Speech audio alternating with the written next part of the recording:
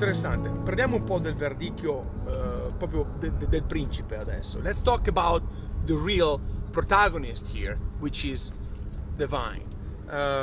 Qui siamo al San Michele. Sì. Giuseppe just said that right now we are in the San Michele vineyard, which is the Ferrari of his vineyard, is the #1 single vineyard, not only owned by the winery Bonci, but is recognized as the best single vineyard in the area. So he said it's an old vine, it's about 45 year old. It's very small, but we are 100% southeast exposed, which gives the best exposure for the grape. So there is no question that the San Michele single vineyard is the best. Ma l'azienda quanti ettari ha in totale? Sono 35 ettari. E San Michele quanto grande è? Sono 4 ettari. So he said the Bonci winery 4 ettari e mezzo. owns 35 hectares, which means about 70 acres.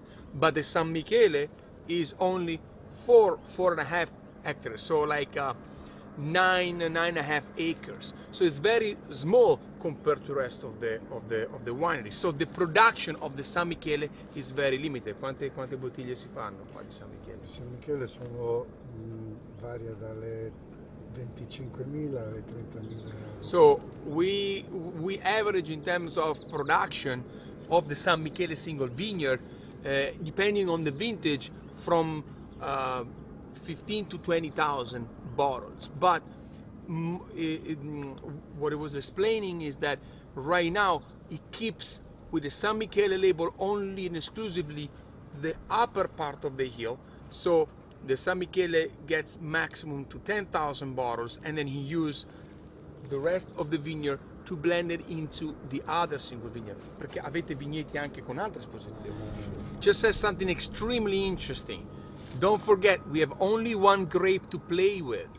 So those differences says, yes, this one is the vineyard with the best exposure, is the vineyard with the best soil condition, is the vineyard with the best microclimate that make this 5-star wine. But we also have vineyard north exposed on purpose. We also have vineyard west exposed on purpose. Why? Because we are looking for differences. Those vineyards on the other side, they are north exposure, so they develop less body and more acidity, which we need either to balance the lower part of this hill or to make the sparkling one, because they make a sparkling Verdicchio that needs an higher acidity at the beginning, otherwise it will be flat and flabby and with no backbone. So in these 90 acres, purposely they have different conditions to make 7 different wines with the same grape. Avviciniamoci un attimo. So the training system here is Guyot.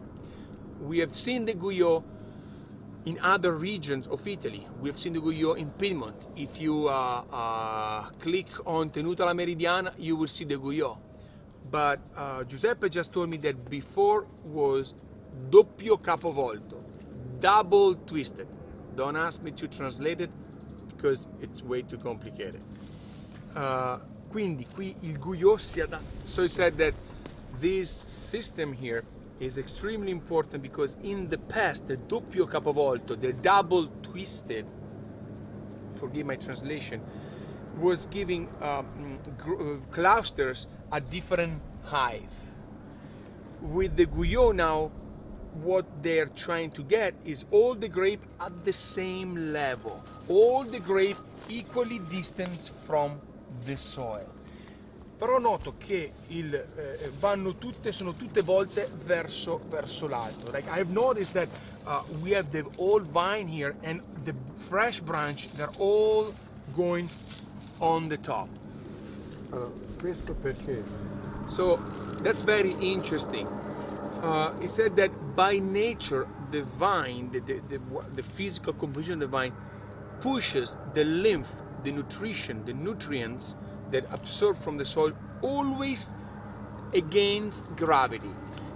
The tree tends to push it to the extreme against gravity. So if we twist this arm on the other side and we stretch it this way, as a matter of fact, the lymph, we will not get to the bottom. We will remain in the upper part because it will feel more pressure here.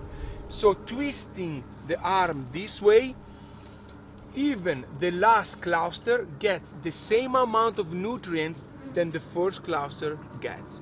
Fascinating. Very interesting.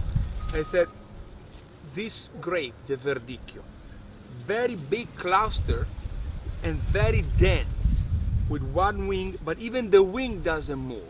If you click on the Marche Biscardo, you look at the Corvina, the wing is very loose.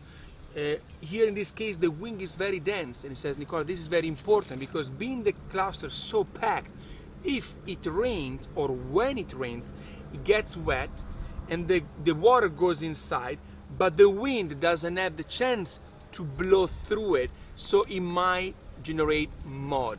The grape might get diseases like oidio or peronospora, which force to spray chemicals. Therefore, it's very important to have this amazing exposure that prevents this naturally. In this condition, there is the grass on the floor, is not being plowed, so the grass absorbs any potential humidity, keeping the grape clean, and the perfect exposure makes sure that there is not going to be that much rain, and if it rains, the wind that comes in will keep it dry and keep it very healthy without chemicals. Vedo che, so I said they look different. This cluster here from this one that was covered by leaves, and he said yes, the Verdicchio is a very delicate vine and a very delicate grape. So we purposely leave some leaves on top that it will kind of hide. So some clusters are more exposed, some other clusters are more hidden. One of the characteristics is that Verdicchio means the little green. Verde is green. So Verdicchio is the little green because even if the grape is ripe, it's still green. But if they get overexposed, get some brown reflection, sunburn. So it doesn't ruin the quality, but we want to have a good mix of cluster covered and cluster exposed. So there is not overly tanned and not overly green. A nice mix. Andiamo a conoscere gli altri componenti della famiglia e dell'azienda? Benissimo. Andiamo su? Yeah. Let's go meet the other protagonists in the family and in the company. We go back to the winery.